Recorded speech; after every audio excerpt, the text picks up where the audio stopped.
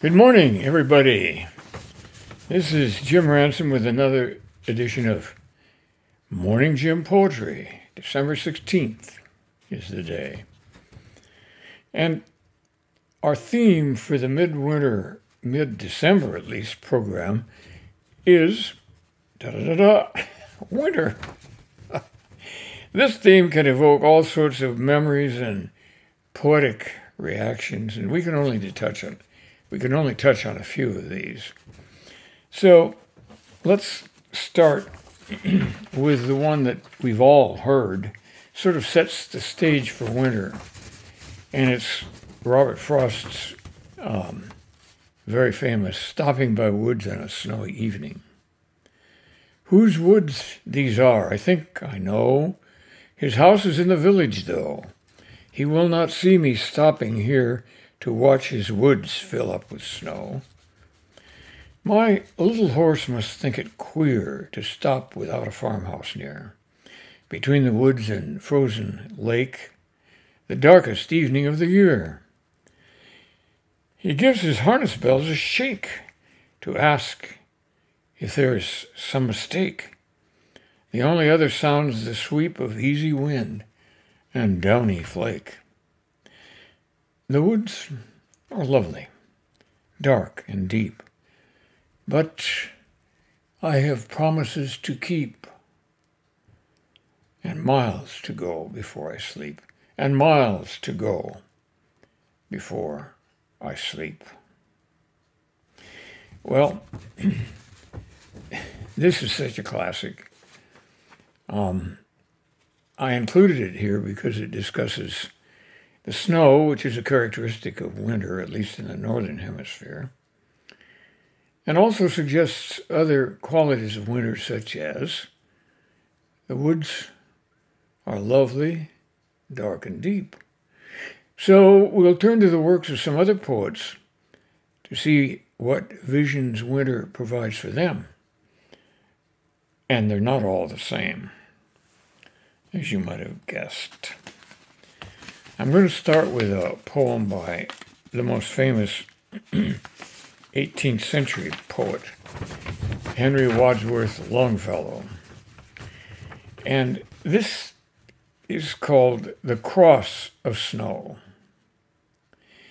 In the long, sleepless watches of the night, a gentle face, the face of one long dead, looks at me from the wall, where around its head the night lamp casts a halo of pale light. Here in this room she died, and a soul more white never through martyrdom of fire was led to its repose. Nor can in books be read the legend of a life more benedict. There is a mountain in the distant west that, sun-defying in its deep ravines, displays a cross of snow upon its side. Such is the cross I wear upon my breast these 18 years, through all the changing scenes and season, changeless, since the day she died. That's a sad poem, as well it should be, because it bemoans the death of Longfellow's wife, who was gruesomely burned to death by a fire consuming her clothing, and which was lighted by a candle she was using to generate sealing wax. It's hard to imagine in our day that such a thing could happen, but it did. And it probably happened many times in early 19th century America. But let's move on to an early 20th century poet. Actually, he lived until halfway through the 20th century. His name was Wallace Stevens. And here's his version of a winter poem. It's called The Snowman.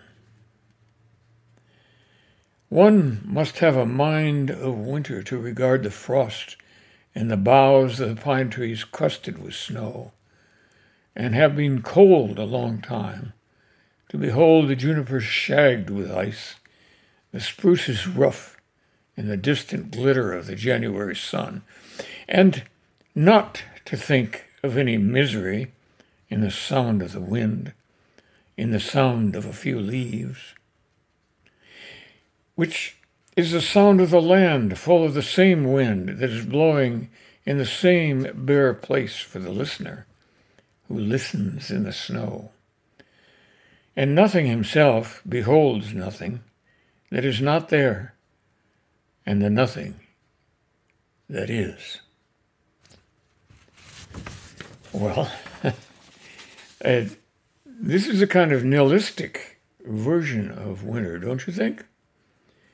But it's beautifully written by one of the outstanding lyricists of the 20th century, Wallace Stevens.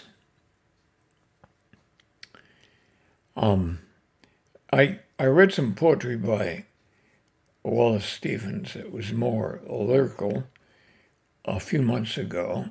And I like Wallace Stevens, even though he's not a Christian believer, and you can sort of tell it from this last poem.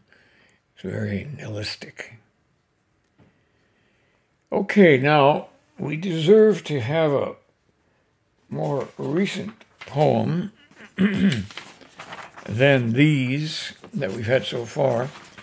And this is a poem by Robert Hayden. It's called Those Winter Sundays.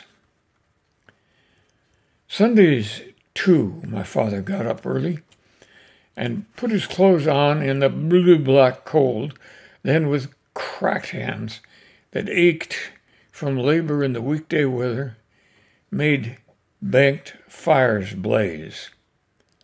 No one ever thanked him.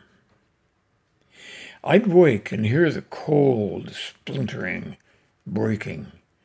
When the rooms were warm, he'd call, and slowly I would rise and dress, fearing the chronic angers of that house. Speaking indifferently to him, who had driven out the cold and polished my good shoes as well, what did I know? What did I know of love's austere and lonely offices?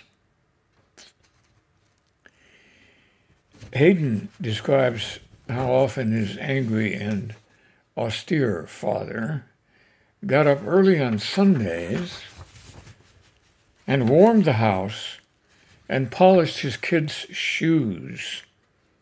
He is telling us that there was something happening beyond the acts themselves that tell us more about his father than he could know or was willing to know at that time.